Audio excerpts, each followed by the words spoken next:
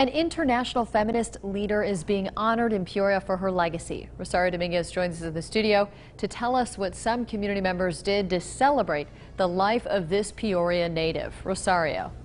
Lauren, community leaders are dedicating a memorial bench at the Upper Bradley Park to remember Betty Friedan. She is the author of the Feminine Mystique book, which influenced the feminist movement. Those who are aware of her impact want to make sure that she's not forgotten. Betty cared very much about Peoria, and she feels that she wouldn't have ever had this success.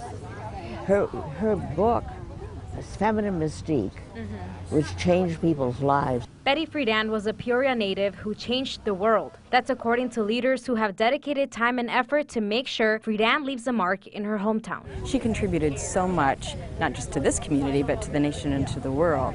She was way ahead of her time in understanding that women have always been capable of doing everything that a man can do. Friedan took long walks with her dad at the Bradley Park and played with her friends there when she was a child. Because of its significance, it was a perfect place for a dedication. And how appropriate it's here in this park, across from her home, by a children's playground, everything, of course, symbolizing what she stood for as far as promoting women, but promoting families. Barb Drake was a journalist who got to interview Friedan while she was alive. She says Peoria shaped her. I think it's important to know how much she took out of her hometown.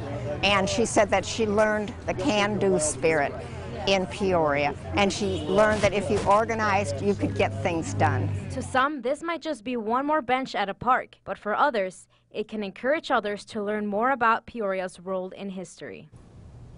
And as you saw, the plaque on the bench reads, Peoria native who changed the world. Sponsors say that they hope that this inspires people to learn more about Friedan.